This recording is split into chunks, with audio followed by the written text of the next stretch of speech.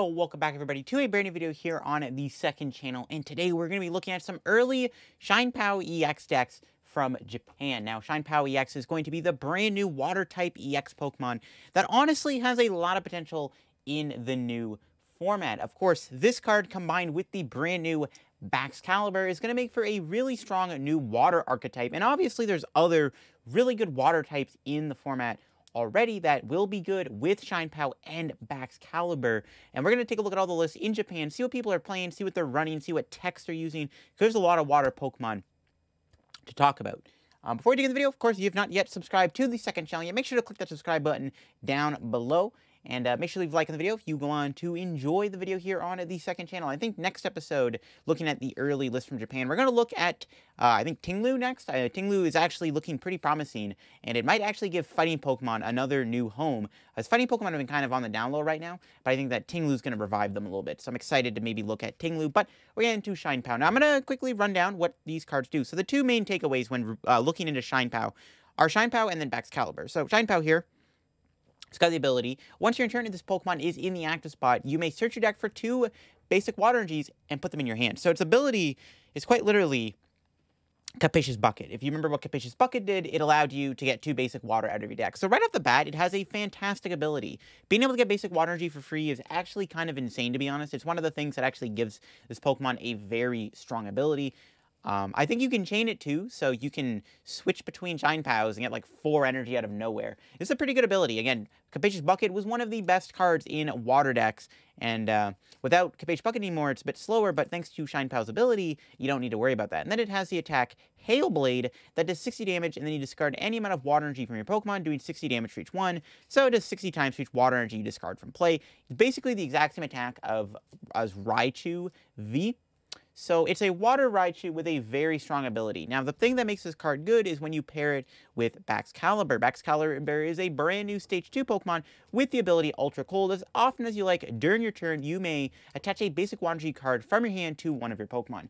Yes, that does say as often as you like, meaning that you can attach unlimited amount of water energy from your hand in a single turn. This ability is fantastic. Water Pokemon did lose Frostmoth, which had the same ability, only working on the bench instead of anywhere you like, where Baxcalibur does work on the active. And again, when you're able to use Chien Pao's ability to get water energy out of your deck, you can, play cards like Research or Barrel or whatever draw card you want to play in your deck to dig for more energy. You can power up a Chien Pao and then just Hail Blade for a ton of damage, want to KO something, and then use Superior Energy Retrieval, which is getting reprinted, and then get 4 energy back and rinse and repeat. So let's take a look at some early lists here with Chien Pao. First list wanted to look at, and I will leave a link down below to the website once again if you want to go look at these lists yourself. We can start things off here with this build here. Now, this build is using Baxcalibur. I'm going to see if I can zoom in a little bit so you can see this a little better. But yeah, we got this build using, of course, the Baxcalibur and the Chien Pao. The big thing are the 2 other attackers within the deck. So we do see the deck does play a 2/2 Alolan Vulpix V-Star. Vulpix is really good in the format against Gardevoir. Now, Gardevoir may actually be able to beat Vulpix in the new format because of Drifloon, especially with Champions Festival. There's a lot of talk about Drifloon, so definitely keep your eye out on that. But Vulpix V-Star, of course, does have the attack where it can't be damaged by Pokemon ability, so it's a pretty good kind of wall target to use with Chien Pao, and I kind of like it.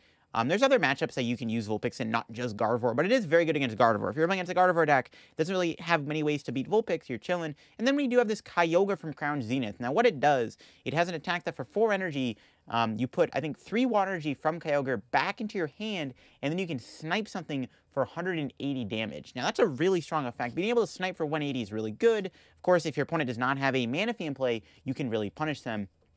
Smart stuff in the deck, we got Radiant Greninja, another fantastic partner with Chien Pao and with Baxcalibur. Greninja not only works with Baxcalibur, but it also allows you to have a bit of a draw engine in the deck, so it lets you draw some cards, and it also can attack. Actually, Greninja is one of the reasons why Baxcalibur is looking pretty scary, because you're able to use it as a snipe option, and having that snipe option is pretty deadly.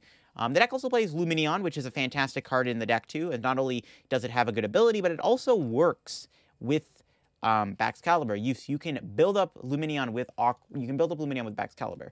And then there's a Squawk ability. Now, Squawk ability is kind of weird. It's basically Dedenne GX on the first turn of the game. So when you play it from your hand on your bench, you can discard your hand and draw 6 cards. So it's Dedenne GX ability on your first turn, essentially, I think. So it's a pretty interesting card. And some of the lists I have seen do play it. Now, this list is a little bit weirder. There is Spirit Mask in the deck that I think the tool this card's attached to, and the defending Pokemon has 40 HP or less, they can't damage you. So I think the idea is you try to, like, hit them with Chien Pao and they can't damage you. I'm not sold on the idea of Spirit Mask in this deck. I don't know how good it is. Oh, you know what? Oh, never mind. Spirit Mask is how you counter Gardevoir. That just clicked. You know how earlier I just said Drifloon counters, you know, the Vulpix, like the Gardevoir with playing Drifloon? Well, Spirit Mask actually counters the Drifloon. Oh, that is really smart. You can actually use Spirit Mask with Vulpix to actually counter Drifloon.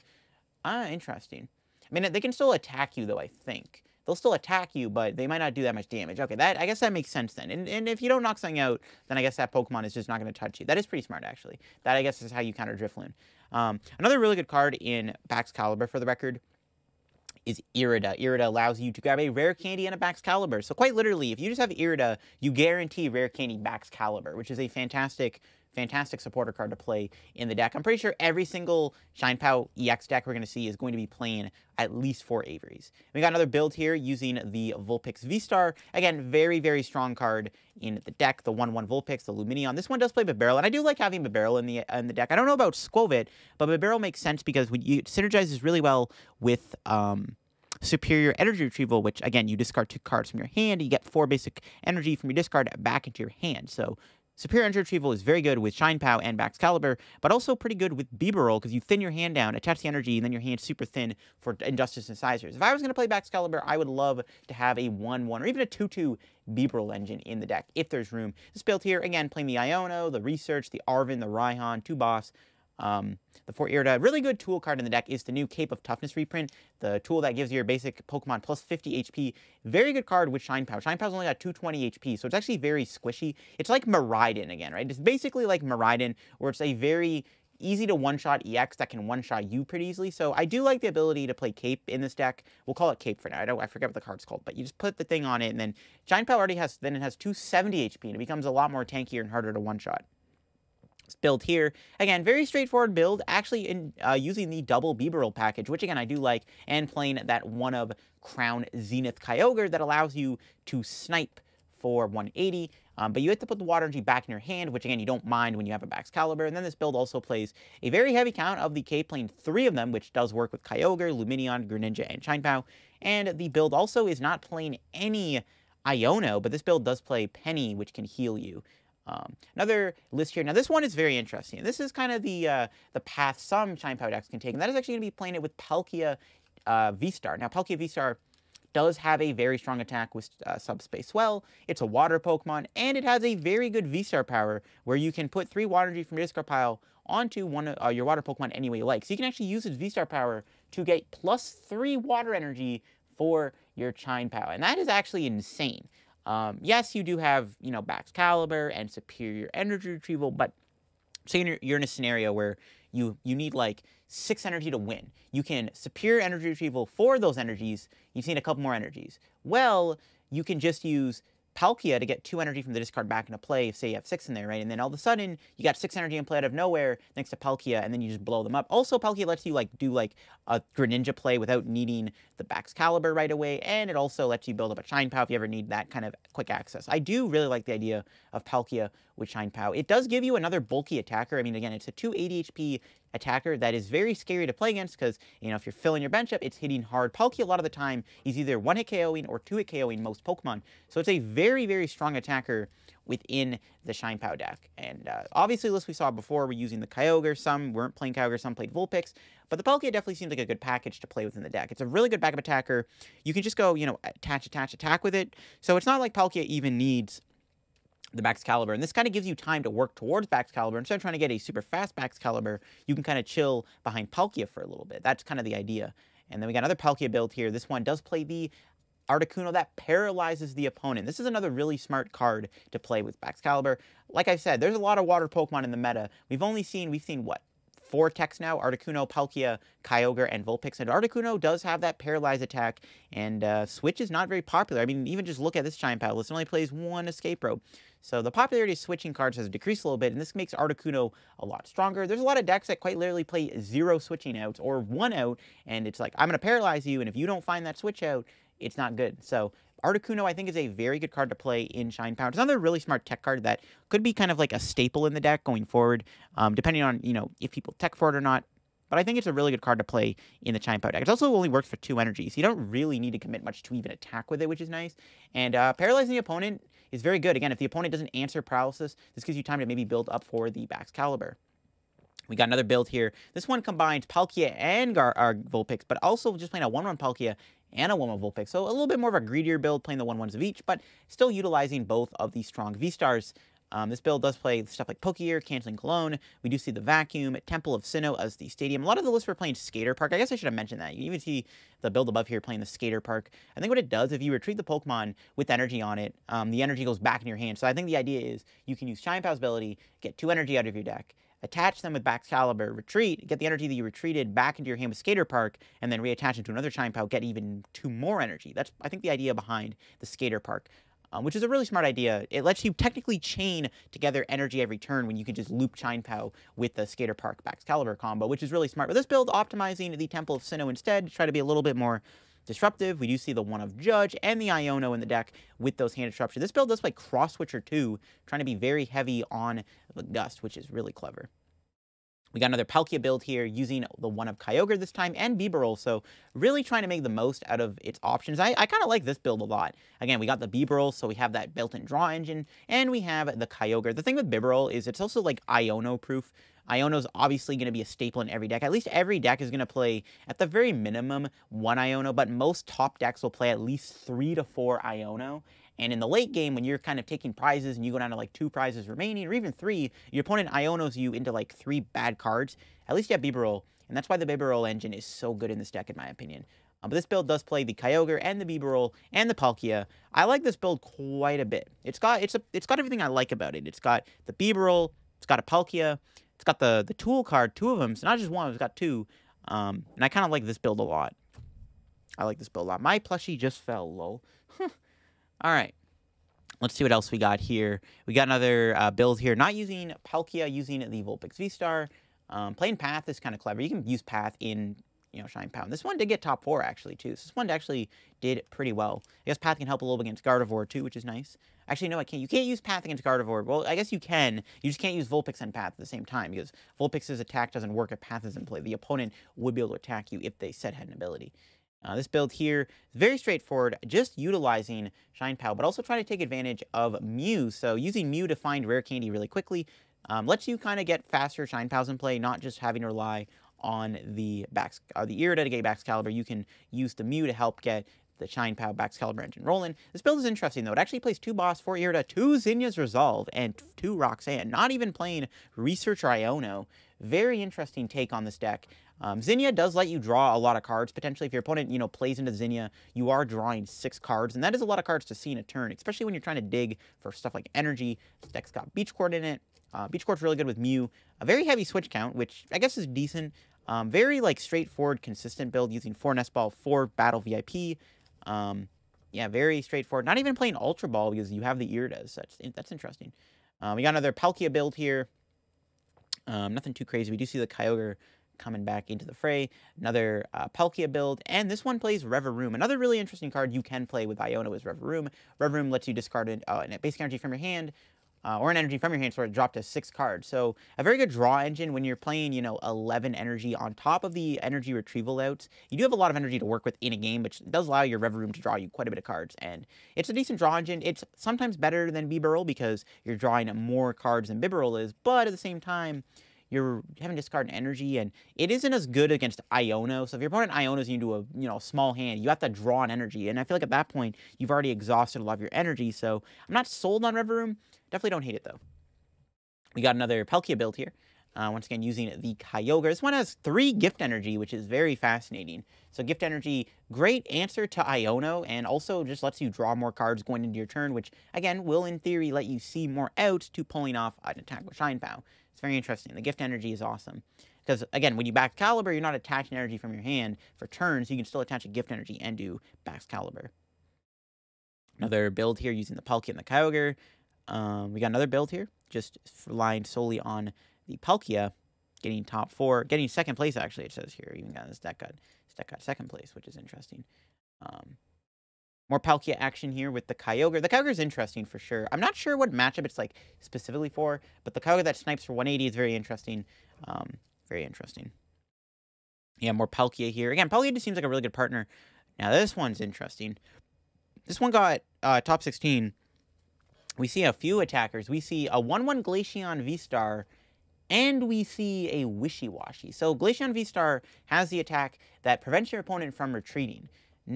Honestly, that's not even bad. Being able to prevent retreating is actually not terrible because, again, not many decks are playing Switch right now, or if they are, they're playing like 1 or 2. And it's also got that V-Star power, which can be pretty annoying to deal with, too. This one also playing the Vulpix and a Wishy-Washy that does 30 plus 30 more damage for each, like, basic energy on it. But then, of course, you can combine that with its ability where it gets, like, plus 150 HP or something. So it goes to, like, 180 HP. So a nice little strong one-prize attacker. It's a pretty funny little attacker. You can also use it with the new that new tool card, which is interesting. So that's cool. But interesting build. I'm not sure the Glaceon is great over like Palkia. Like I feel like Palkia would be better than Glaceon, but it's still not a bad attacker. Like it's not the worst attacker you could play in the deck. You know, see more Palkia here. This one got top 4. We do see another Palkia getting top 4. This one does play 2 of the Wishy-Washy. So once again, trying to make use of that Wishy-Washy. Again, doing 30 plus 30 more damage for each water energy on Wishy-Washy. And if you do have 3 or more water energy on that Wishy-Washy, it goes to 180 HP. So it's a pretty interesting attacker for sure. This one not playing Palkia, just optimizing, just straightforward Chien Pao with Bibarel and Greninja. That's it. Not really like playing Mew or anything, just literally Chien Pao, Greninja, Bibarel, and like Manaphy and stuff. So that's interesting. More Palkia. This one does play the Snorlax. Now, Snorlax does work with Baxcalibur. Baxcalibur isn't restricted to water Pokemon, right? No, it's not yet. It's not just water. You can use Baxcalibur with non-water type Pokemon. So you can use Baxcalibur with Snorlax, and that's not bad. The only problem with Snorlax is you have to play like Switch with it or Wind Up Arm because you don't want to stay asleep, especially in matchups where like staying asleep can cost you like the game. Very good card. It might help against Lost Box. Actually, I don't hate that. Snorlax in Baxcalibur honestly isn't a bad idea. I kind of like that actually. Pretty good tech card. And then another build here using Vulpix, Palkia, and Wishy-Washy. So trying to really squeeze everything together. This one got top 16. The Snorlax build actually got top 4, which is cool. Proving that Snorlax is a really good attacker in the deck. Another Vulpix build. Not playing Palkia, just playing that 1-1 Vulpix. And this build here got top 8. Got more Vulpix action. I guess that's the other thing with Vulpix too. Vulpix actually stops Chien Pao from attacking, so that's kind of neat. Yeah, I guess Vulpix really walls off a lot of attackers. It would technically wall off Chien Pao and Palkia and Lumineon and Baxcalibur. Huh. I didn't think of that. That's actually kind of gross. Yeah, Vulpix is actually a really strong attacker. The more I think about it, I'm like, yeah, you know, well, there's a lot of Pokemon with abilities in the format. Yeah, okay, but Vulpix actually is good in the mirror, too. I didn't even realize that. That's honestly kind of insane. All right. Now I'm really getting bought on the Vulpix. This one was a runner-up. Got more Palkia here. This one got top 8 out of 90 people. That's pretty good. The Palkia build's interesting. But yeah, I guess it just loses to Vulpix. No, the Palkia, they can use the Palkia V against you that does 200 damage. They can't one-shot you, I guess. Huh. I feel like Palkia V is still really strong. I don't know. That's interesting. I don't know. Vulpix might be actually kind of insane. All right, this one here, we got a Starmie V, another really strong water Pokemon, doing 50 damage for each energy on your opponent's Pokemon. Starmie V is a pretty good attacker with Chien Pao 2, I guess. Another strong water types. Like I said, we've seen a lot of good water tech cards that this deck could theoretically play. We got more Palkia Vulpix action. This one does have Suicune in the deck and a Wishy-Washy and Vulpix, so a bit of a teched-out toolbox of a deck. Suicune is another nice, strong attacker. It's a nice base Pokemon that has Fleet-Footed, and Fleet-Footed can be pretty good sometimes. Drawing a card is pretty useful, especially when trying to maybe find a supporter, because this deck only plays 4 Irida, 2 Iono, and 2 Boss. Got top 16. Interesting. I guess you couldn't see that. My bad. Another Palkia build again. More Palkia. Got more Palkia here. Yeah, Palkia Iono just seems kind of insane the more I think about it. And that's the thing, like, if you're playing against the Vulpix, you can use the Palkia V, but I guess if you're only playing one Palkia, it's not as good. Because these Baxcalibur are not going to be playing any copies of Miriam or Clara. Well, they have Super Rod, though. So yeah, I feel like, I don't know, Vulpix is good in the mirror. Depends if you're playing as Palkia or not. Interesting. We got more this one here is very straightforward. 4 Chien Pao and the Kyogre. And the Kyogre is decent, too, against Vulpix too, I guess. This one got top 4. Lumineon's pretty good too because you're able to, yeah, I like that. The double Lumineon is really good because you're able to kind of attack with it and use its ability to get all these supporters. This deck plays a lot of them.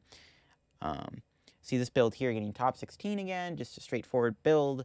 We got another Palkia build here. This one very heavy, very, very heavy Palkia. I got 3/3 Palkia. This actually fits a lot in the deck. Only 2 Shine Pals. We're playing 2/2 Bibarel and 3/3 Palkia, so getting pretty greedy with the counts. This one, again, going back to the Articuno. Again, I really like the idea of Articuno in Baxcalibur. I think it's a really smart idea. If decks are not going to be using that many Switch, Articuno just seems like a very good attacker to use in the deck. Because it could be good, like, against Lugia. Lugia might not be playing any Switch, right? Or even playing Switch at all. Like, Lugia right now doesn't play Switch at the current time in the meta. Like, who's to say they're going to play Switch going forward in the next set, right? So it's like, I don't know, man. Articuno just seems like a no-brainer to play in the deck, in my opinion. It's very, very easy to use, too. It's only 2 energy to attack. It's very, very cost-efficient. More Palkia action. This one is straightforward. We got Jet Energy in the deck. Got the Palkia builds. Yeah, Palkia just dominating, obviously. It's just such a good card to pair with Chien Pao here. This one using Palkia and the 2 of Wishy Washy. 11 energy, yeah, Skater Park, yeah, everything kind of checks out. Another Mew build. This one actually plays a Spiritomb. I kind of like that. It's one thing we've seen with these Chien Pao lists. They didn't really play that many waves to deal with, like, Mew, I guess. None of these lists play Drapion. Drapion is actually kind of cool with Baxcalibur because Mew can, like, you know, path you, but Drapion does work with Baxcalibur. Baxcalibur can start to Drapion. Drapion doesn't need Dark Energy to attack. You just put 4 energy on it, boom. I kind of feel like Drapion should be played in these Chien Pao decks. You can also use Drapion against Gardevoir, right? I feel like that's the one thing I've noticed. None of these lists play Drapion. I don't know. I feel like Drapion's like you should play it. I know like Chien Pao kind of already blows you up, but I still feel like Drapion is just something that these decks should play regardless. I don't know. It just feels weird that we haven't seen a Drapion yet. I feel like it's kind of a no-brainer. More Vulpix here. We got the Palkia. Again, more Palkia. More Palkia. This one here got the Empoleon for the Lost Box. The other thing, too, is how is Chien Pao going to be Lost Box? And that's the big answer that a lot of people need to know. I guess that's where the Vulpix can help. Because, like, Vulpix, you know, you can't cram, you can't use Raikou, but, like, they can use, like, Dragonite V. I don't know. I guess it's the thing that, like, Chien Pao's going to have to figure out is how does it be Lost Box? Would the Empoleon build be the best way to be Lost Box? Because if you're playing against, like, Giratina or Goodra, it's like, oh, I can still attack your Empoleon. But it's like, okay, well, I'm just going to, you know, have Chien Pao to blow you up. So I feel like Empoleon might, I don't know, that might go better over on our side where Lost Box is super popular. Because that's the thing, like, can Chien Pao, Baxcalibur beat Lost Box? I know you have, like, the Radiant Greninja, but they can just slam a Manaphy down. That makes it really awkward. You have Luminion, which is cute, too, I guess. Yeah, that makes me curious to see if the Empoleon will be good. Oh, that's cool. They got a Reversal Energy in this deck, lol. Reversal Energy, does that work with Chien Pao? It does work with Kyogre. I know that. It would work with Kyogre. Oh, no, it can't work. Yeah, I can't work with Chien Pao. What am I saying? Vulpix? Yeah, because Reversal is only on non-rule box Pokemon.